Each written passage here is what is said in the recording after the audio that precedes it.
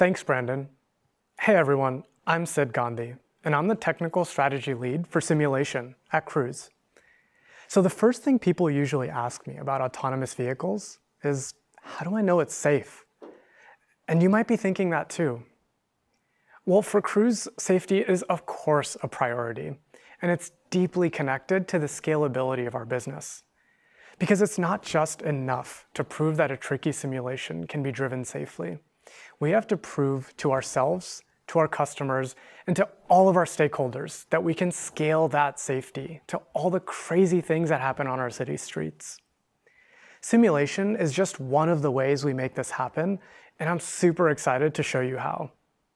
As we work on solving the long tail, we'll rely less and less on real-world testing. Because when you have an event that happens rarely, it takes thousands of road miles to test it properly. And it's just not scalable. So we're developing technology to scalably explore large-scale parameter spaces to generate test scenarios. We call this system Morpheus. And in this video, we're using Morpheus to look for specific places on the map where we want to start our simulation. So first, we'll ask the system for a left turn and put the AV 15 meters before the turn. Then we add a constraint asking for a straight road intersecting the turn. And we can actually continue adding as many parameters as we want and then generate thousands of scenarios based on real map locations. It's incredible how quickly we can build a large and diverse test suite matching a very specific situation. Okay, so Morpheus gave us a place to start, but how do we fill these scenarios with other cars, people, and the rest of the things that we see on the road? The next step we're going to take is to transform real events into editable simulation scenarios. We call this technology Road to Sim. Road to Sim combines information from perception with heuristics learned from our millions of real-world miles to recreate a full simulation environment from road data. The example you see here shows the original camera feed on the top and a recreated simulation on the bottom. It's pretty cool to see the real world transformed into kind of like a video game. And by the way, this is fully automated. And once we have the simulation, we can actually create permutations of the event and change attributes like vehicle and pedestrian types. It's a super easy and extremely powerful way to build test suites that accelerate AV development. Okay, so now that we've added all the parts that make up a simulation, the final step is to breathe life into it. And for that, we've developed a technology to simulate complex multi-agent behaviors driven by AI. We call this system NPC AI. NPC is a video game term meaning non-player character. You can think of it as all the other cars and pedestrians in a scene other than the AV. NPC AI takes a simulation scenario and adds life to the vehicles, so they react to the AV and each other. Check out this example, with two variations of a scenario.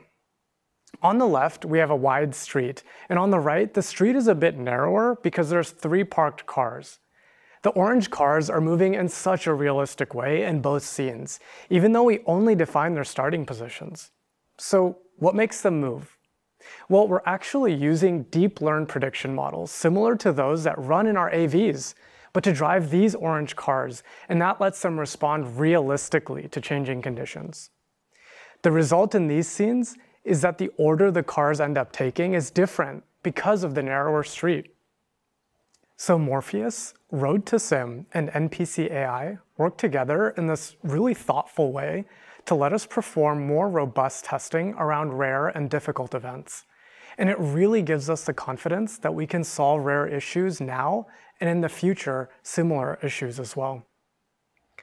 Now let's talk about scaling our business to new cities. When we go to new cities, it starts with a technology we call WorldGen.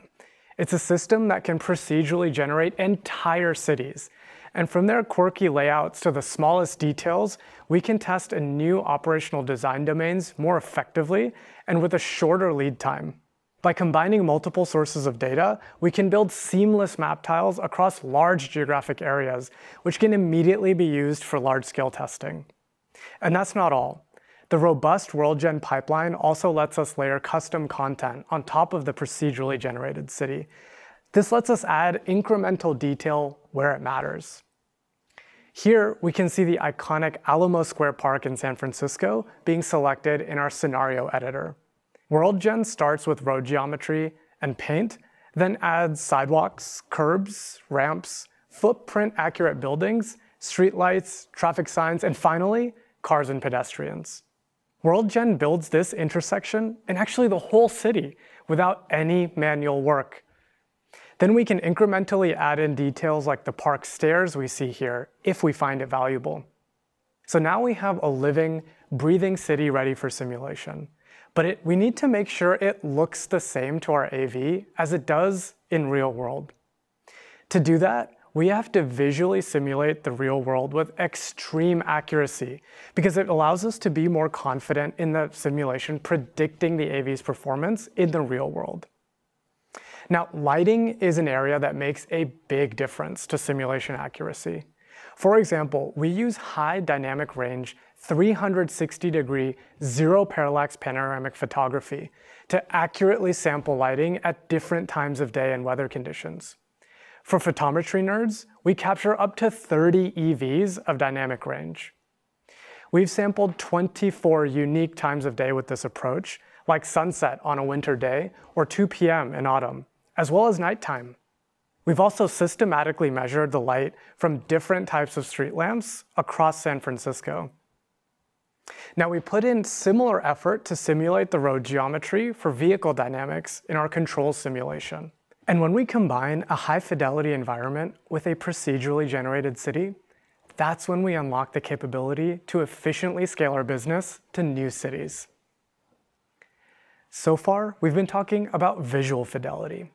But in order to scale our technology to new platforms like the Origin, we also need to build high-fidelity simulations of our other sensors.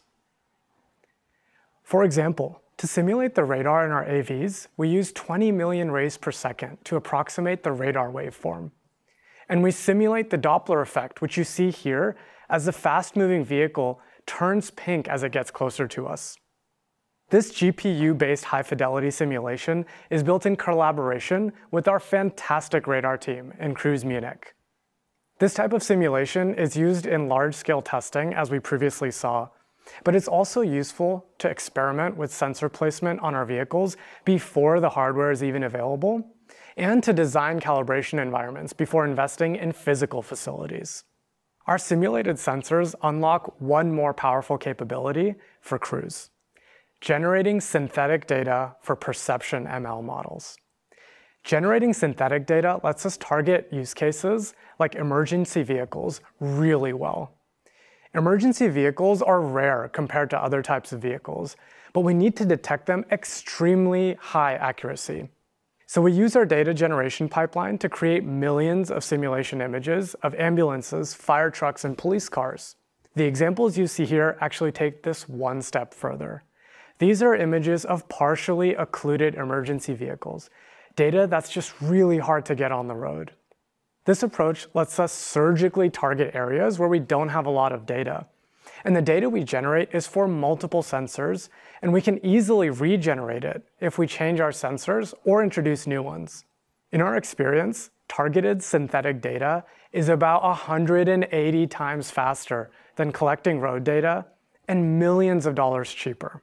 And with the right mix of synthetic and real data, we can increase relevant data in our datasets by an order of magnitude or more. Now, the last thing I want to touch on is core to how we accelerate AV development across Cruise. We use simulation to continuously measure our performance on key metrics like safety and comfort, so we know exactly what our AV's capabilities are. And with every new software release, we run hundreds of thousands of simulations to predict performance and protect against regressions. All of this so our customers get the exact experience we want to deliver. Now, if I leave you with one thing today, it's that using these simulation technologies, Cruise will be the first to develop a new AV platform before ever putting it on public roads. Thank you very much, and I truly hope you enjoyed this presentation. And up next, is Davide.